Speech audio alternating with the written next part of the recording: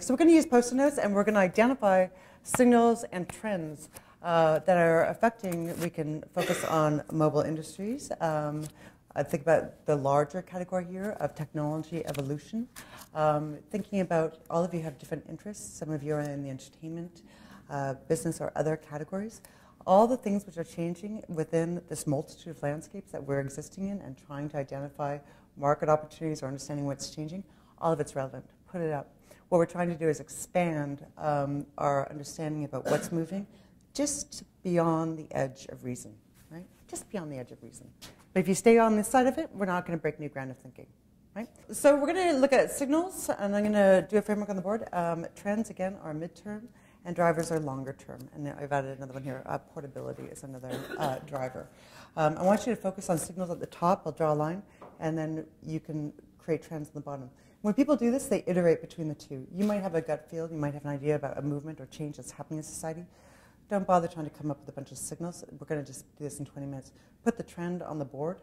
Or if you have signals where you say, this event happened, this election happened, this DRM policy just happened, it's a signal. Put it up, and then we'll move between the two spaces, between the signals and the trends. And you can focus on 1980 to 2030. Remember that we don't know what's happening in the future, so you can use your wild mind. The nice thing about this work is it's evidence-based, but then you have to have a wild mind in order to do anything with it, right? So think about the Canadian or international context, and if you're ready, you're not going to report back, we have to do it, we're going to go. So you can come up. I'm going to prepare the board. 2010. I just tripped up. So what we're going to do is signals go on the top. That's the evidence of change. Things that you think this means something. I don't really know what it means. It means something that was significant in terms of the history and the evolution of our collective industries, right? And the trends are really those things which are changing that you're naming, like crowdsourced funding was an example. And drivers, if you come up with them, you can just put them along the bottom. And so this is the iceberg, right? And I'm anticipating that we'll have a lot of signals, a few trends. Where you can, designate whether or not a trend is technology.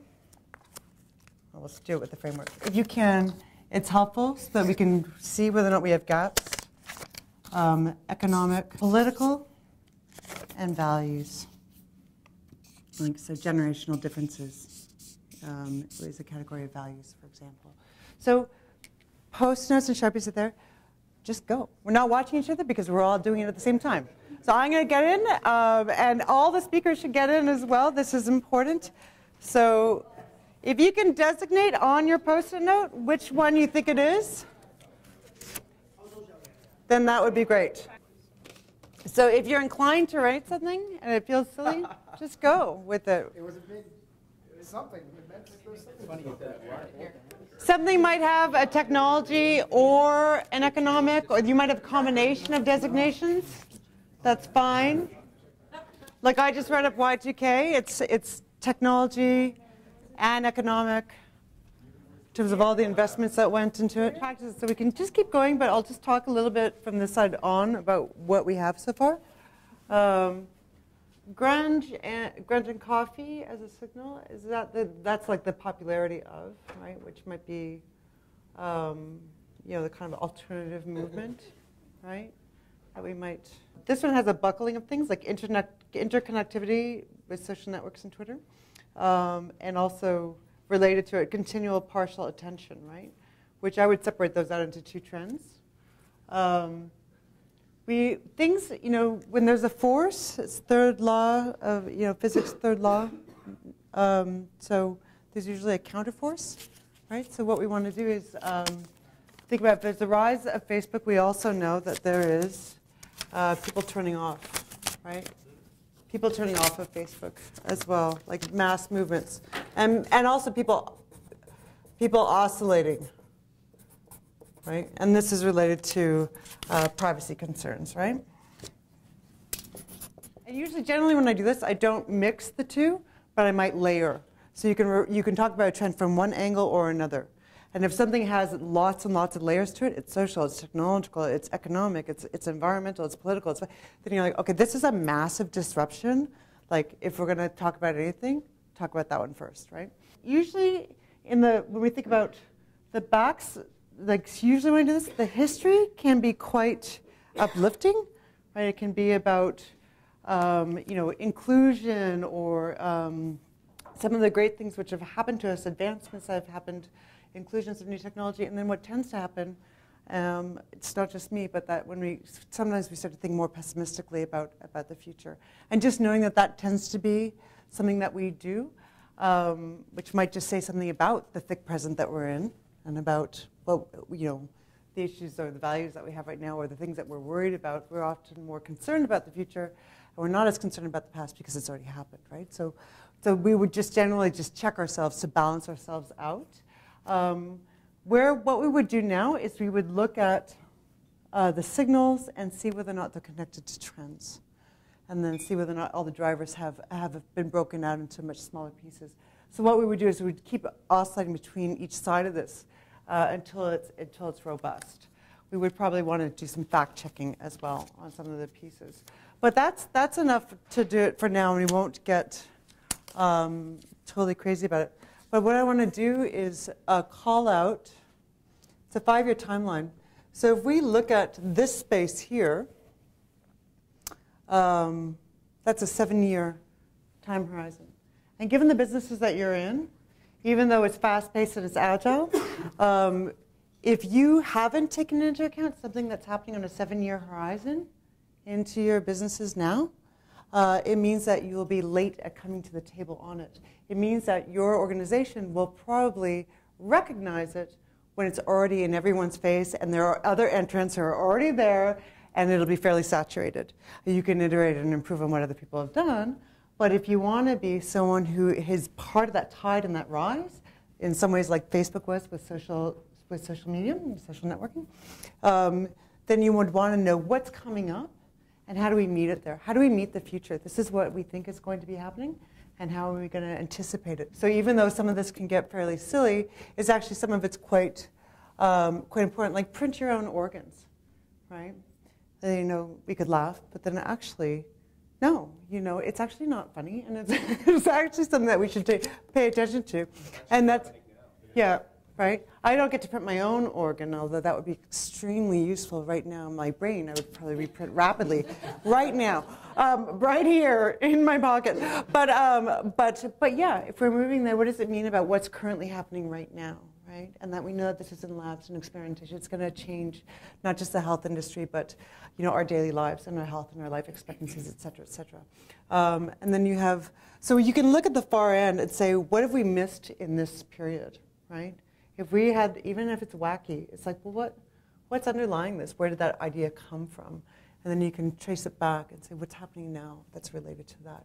Similarly, in the past, if you see these movements and these gaps, you can also start filling in the period that you're most concerned about.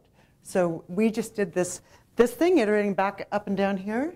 And then at this point, what we would do is iterate from here back into the space to make sure that this is fairly comprehensive. And then as an organization, what you would do, I don't think we have time to do responses to it, but you might say, here are some of the issues, like offshore landmass. This is the movement of people and organizations moving to just outside of national waters, being in international waters, so there's no jurisdiction, no taxes, et cetera, et cetera. And these communities are starting to pop up now. And you were talking about there being, a flotilla of people who are doing startups who are also in international waters for some of the same purposes as well, right? So this kind of almost snow crash kind of idea of that we're all in these international moving waters is something. So snow crash could have been a signal back here, right? Neil Stephenson's book, which many of us have probably read. Science fiction also is also a very important source as well when you're thinking about this, because already those writers have picked up on the signals and have extrapolated it into the future for us. More peace or more war? That's like, I'm not sure. This is considered perhaps a critical uncertainty in terms of our daily lives. We're not sure which way this thing is going to break out. And as I said before, oftentimes if there's something moving in one direction, there's a kickback. And so what we're also doing oftentimes is trying to think, what's the reverse? Is the reverse also happening at the same time? And then those might be your most critical uncertainties. And what you would do as an organization is look at the board and say, which are the ones that are of the highest impact to the business I'm in, and which are the ones which are most uncertain, like don't know. Those are the ones that you focus on the most as an organization. But you would look at the space and say, can we meet this, right? And that's where your market opportunity is coming in, is always looking ahead. You know, if it takes you 2 years or 1 year to build something, then you'd better at least be looking 3 years out, probably more if you want to be integrating this deeply in a learning organization that's constantly doing these scans. So with the don't knows, you would entertain. I'll show you that's scenario planning now. So what you would do is you would entertain both ends of that happening, and ask yourself, what would we do in one situation? Does it radically change what we would do in the other situation? Is our response radically different? Does it affect us? Yes, it affects us deeply. That's high impact. That's a critical uncertainty we have. You'd probably do more research, but you would actually develop a strategy for either traveling, something which is safe for both worlds, or traveling into one direction, betting on one thing happening, but eyes wide open. So you would know that there's an extreme risk. You're making a risky move. The other thing could move, and you would create, it's called signposting, ways to understand whether or not the opposite direction is actually happening. And you would prepare your organization to be agile, that something major that affects your business could be happening. And it's that constant scanning to see, is the reverse happening, is what is the most important thing to do.